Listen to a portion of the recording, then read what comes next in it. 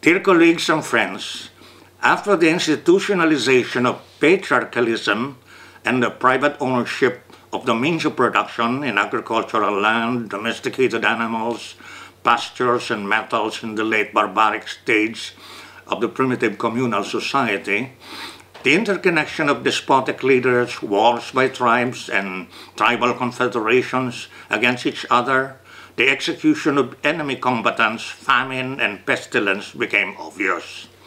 In the rise of civilization, larger societies, slave, feudal and capitalist, and even empires based on them arose.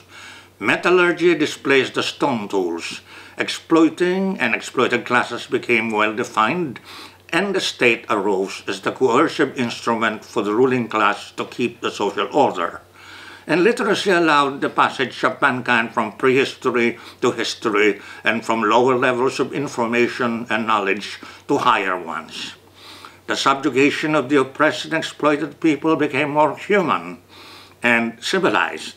The winning community in a war against another did not execute the armed combatants of the defeated army, but kept them alive as slaves or beasts of burden. These slaves were used to widen the agricultural fields. When they became too many and too difficult to manage, the enlightened slave masters decided to become landlords and turn the slaves into serfs or rent-paying tenants of the land. The larger and more complex the class-conflicted society became, the greater need for a state as coercive instrument of the ruling class to be able to keep the social order. In history, we have seen the fluctuations of the ruling systems and chief rulers from peaks of tyranny and despotism to the less brutal or more benign. As a matter of course, the worst forms of tyranny and despotism were those that sought to wage war against other communities, suppressed the people in discontent, and were incompetent in dealing with the problems of production, famine, and plague. You have huge libraries to read about the histories of the interconnected phenomena of wars of conquest in empire building, pacification of rebellious people, famine and plague. But I assure you that even if the four horsemen of the apocalypse in the New Testament representing war, death, famine and plague, and the book of Ezekiel in the Old Testament, sword, famine, wild beasts and plague are more products of the literary or religious imagination than history. They reflect the worst that have arisen from class-conflicted societies, whether at war with themselves or with others. At any rate, while there are historical phenomena which we can refer to, such as the open rule of terror, tyranny, despotism, autocracy, or authoritarianism from the advent of class-conflicted society to the present era of modern imperialism and world proletarian revolution, we are concerned with fascism as a topic of discussion in relation to pandemic and other pertinent terrible phenomena that victimize humankind. The term fascism directs us to the time that it arose as a movement in 1919 in the aftermath of World War I as the first imperialist war, or among monopoly capitalist powers, and in reaction to the great October Socialist Revolution of 1917 by the monopoly bourgeoisie and landlord class of Italy. The term was adopted by Mussolini after the fascists of the Roman Empire and subsequently became the generic term for subsequent brutal and despotic regimes in the industrial monopoly capitalist countries, as well as for such regimes of the bureaucrat capitalist and big compradors in underdeveloped countries. At the outset, let me describe fascism as the advocacy and realization of the open rule of terror by the most reactionary political agents of the monopoly bourgeoisie, who are flagrantly anti-communist, ultra-nationalist, racist, irredentist, patriarchalist, and misogynist. And then let me try to show the connection between the rise of fascism and the possible stimulus given to it by the so-called Spanish flu of 1917. The Spanish identity arbitrarily given to this pandemic has overshadowed for a long time the fact that soldiers from Spain, Italy, Germany, and other countries who fought in France during World War I had picked up the virus from there. As a consequence, the influenza spread in Spain in the spring of 1918 and became extremely virulent in the summer and autumn of 1918. But recent research in 2021 also shows that the same influenza pandemic that began in 1918 had a devastating health impact. In Italy, 4.1 million Italians contracted influenza and about 500,000 died. And the researchers have discovered and concluded that said pandemic contributed to the rise of fascism in Italy on the basis of the contents of Mussolini's newspaper, Il Popolo d'Italia. In a staff report published on the 6th of May 2020, researchers from the Federal Reserve Bank of New York found that German regions with higher mortality rates from the flu virus had a higher vote share for the Nazi Party in the elections of 1932 and 1933.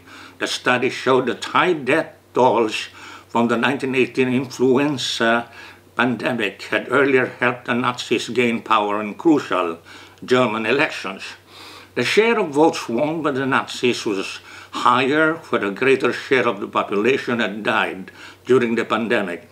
Around 287,000 people died of influenza in Germany between 1918 and 1920. The research analyzed the link between death rates and other extremist parties, but referred to the Nazis as the most benefited as a clear party of the extreme right. In contrast, the Communist Party saw their vote share decreased, where the pandemic had caused more deaths. The author of the report, Christian Bleckel, an economist at the bank's financial intermediation function, said the change in demography caused by the pandemic, coupled with the historical tendency for German society to blame disease outbreaks on foreigners, may have increased support for extremist right-wing politicians. Given the perceived foreign origins of the virus, a resentment arose for foreigners who were seen as responsible for the pandemic. The vote share won by right-wing extremists was stronger in regions that had historically blamed minorities for medieval plagues. The link between flu fatalities and right-wing support was seen even when cities and regions were controlled for ethnic and religious makeup. Unemployment, previous right-wing voting, and other characteristics that could be assumed to drive extremist voting. Soon after the outbreak of the COVID-19 pandemic in Wuhan, China, the Royal United Services Institute of the United Kingdom noted that far-right groups and individuals are exploiting the pandemic by promoting disinformation and conspiracy theories to enhance their anti-immigrant or anti-government agendas and attract a new range of followers. In the first place, U.S. President Donald Trump, the loudest voice in the entire Western propaganda system, deprecated COVID-19 as the Chinese virus. In fact, there is more proof to show that the virus was first developed in the U.S. Army's Biological Warfare Laboratory in Fort Derrick in Maryland, USA, sometime before October 2019, when the U.S. sent a U.S. military athletic delegation to participate in the Wuhan Military Olympics. There had been a leak of the deadly virus and the laboratory had to be shut down. 5 members of the U.S. military athletic delegation had been afflicted by the virus and had to be flown out of Wuhan by special U.S. military plane during the military Olympics. Reports of xenophobia toward people of Chinese and Asian descent have been on the rise in the U.S. and other countries of the Western world. Early on, NBC News reported that more than 30% of Americans have witnessed someone blaming Asian people for the coronavirus pandemic, while a surge in attacks on Asian students occurred across Europe, North America, and Australia. Ironically, incidents of xenophobia also arose in China, blaming foreigners for the spread of coronavirus in the country. The COVID-19 pandemic emerged after a series of major historical phenomena after World War II, in which U.S. imperialism sought to reverse the revolutionary advances of the working class and oppressed peoples and nations in defeating fascism and pushing back colonialism and imperialism, in engaging in socialist revolution and construction, in establishing newly independent nation states, and in pushing forward the national liberation movements. After World War II, the U.S. emerged as the #1 imperialist power and headed its traditional imperialist allies and client states in carrying out the Cold War to contend with the Soviet Union and defeat the socialist cause and the national liberation movements with anti-communism and neo-colonialism. The Cold War would have allowed the U.S. to use nuclear weapons had not the Soviet Union succeeded in making them in 1949 in order to neutralize the U.S. nuclear blackmail and put the U.S. on a nuclear stalemate. But the U.S. and its traditional imperialist allies still succeeded in waging wars of aggression against the oppressed peoples and nations in the underdeveloped countries and killed 25 to 30 million people, from the Korean War to the wars of the New World Order of Bush the Senior under the U.S. neoconservative policy after the collapse of the Soviet Union.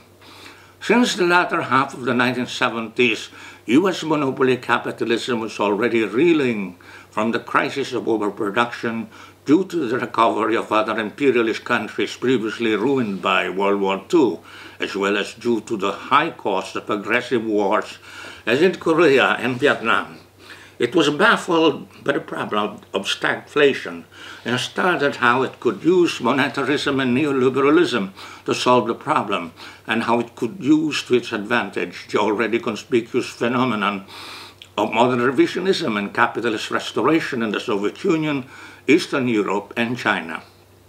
The conclusive defeat of the Great Proletarian Cultural Revolution in China in October 1976 and the continuous full-blast restoration of capitalism in the Soviet Union, capped by the collapse of the Soviet revisionist regime and the disintegration of the revisionist-ruled regimes in Eastern Europe in 1991, made the U.S. the winner in the Cold War and the sole superpower until the global capitalist financial crash came in 2008 to start a global economic depression, a multipolarity among the old and new imperialist powers, China and Russia, and aggravate the strategic decline of the U.S.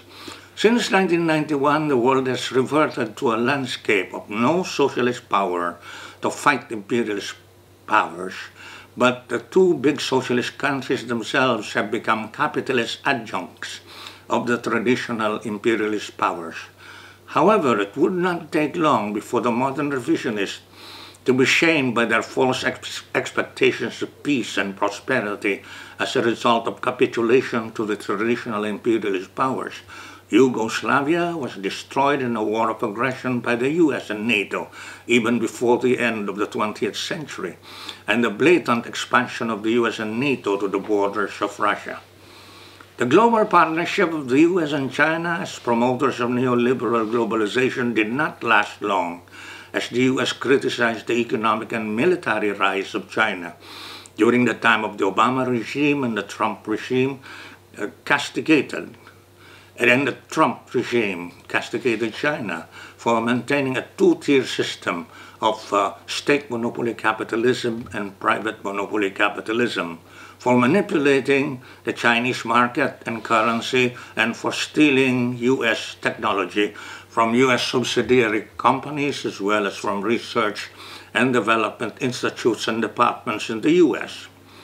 Since the second decade of the 21st century, we have become increasingly aware of a world of inter-imperialist contradictions and conflicts. And in the passage from the second to the third decade, we have become sharply aware of the multiple crises afflicting the entire world capitalist systems, such as the following. Number one, neoliberalism, or the dogma of unbridled private greed, has generated a world in which the billionaires of a few countries have grown rich at the expense of more countries, and in which the billionaires of specific countries have grown rich at the expense of the people. The billionaires have the utmost freedom to accumulate profits from the depression of wages, tax cutbacks, privatization of public assets, shrinkage of social services, liberalization of trade and investments, and denationalization of client economies. But at the level of competing and rival imperialist powers, there is now an increasing tendency of protectionism and the use of sanctions by imperialist powers against others in connection. Take note of the trade war now developing between the US and China, and the battle of sanctions between Russia and the US NATO imperialists. With regard to the COVID-19 pandemic, the shrinkage of social services, especially through the privatization of the health system, the rulers increasingly used the coercive apparatuses of the state to impose lockdowns and suppress the freedom of expression.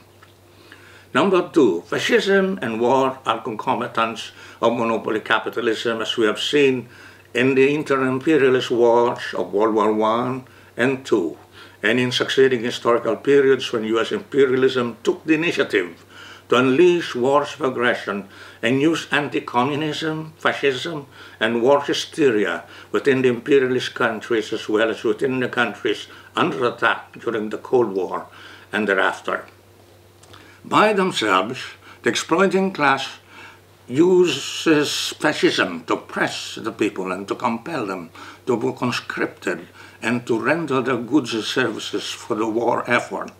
But long before fascism and war can arise, the suppression of democratic rights by way of monopolizing disinformation or infodemic and enforcing lockdowns in the campaign against COVID-19 can be a pretext, a cover, and preparation for fascism and war. Just look at the way how Duterte has used the campaign against COVID-19 to enact the so-called anti-terror law and to escalate the armed counter-revolution and the bogus war on illegal drugs. Number three, environmental catastrophe in the form of global warming and pandemics has become conspicuous as a result of the rapid and wide plunder of the environment by monopoly capitalism for the purpose of drawing super profits from extractive enterprises like mining, logging, plantations, and the like. Pandemics have arisen because of the widespread deforestation and disturbance of the various organisms in the forest. To aggravate matters, the imperialists have engaged in experiments of biological warfare. Number four, the threat of nuclear war has become again more recurrent and loud than ever before because monopoly bourgeois leaders have their trigger fingers on the nuclear bombs, unlike in the past when a major pile of such bombs were under the control of proletarian revolutionaries or communists who had the existence and welfare of humankind in their social conscience. With imperialist powers totally in control of the nuclear bombs, they are prone to be crazed by fascism and war and to use weapons for annihilating humankind. It is absolutely necessary for the proletariat and people of the world to rise up and fight for national liberation, democracy, and socialism under the present conditions in which the inter-imperialist conflicts are escalating and the COVID-19 pandemic is being used as a pretext for suppressing basic human rights and fundamental freedoms and enabling fascism to rise in the traditional and new imperialist countries and in their puppet states. As early as April 2020, the UN Secretary General Antonio Guterres warned the UN member states not to use the COVID-19 pandemic as a pretext for repressive measures. He urged governments to recognize that the threat was the virus, not people.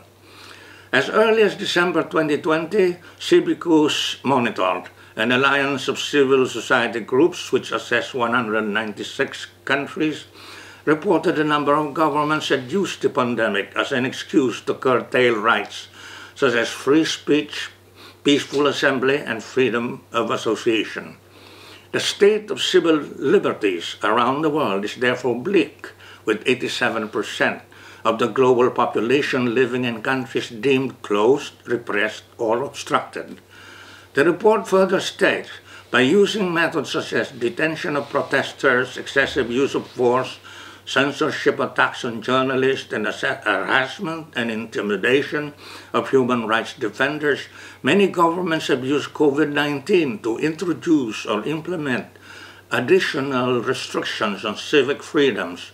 It states further, the use of detention as the main tactic to restrict protest only shows the hypocrisy of governments using COVID-19 as a pretense to crack down on protest, as the virus is more likely to spread in confined spaces like prisons. In September 2021, the Amnesty International reported that COVID-19 related restrictions have been used to suppress human rights and constrict civic space, spread misinformation, undermining the fight on COVID-19 and infringe on the right to freedom of expression and the right to health.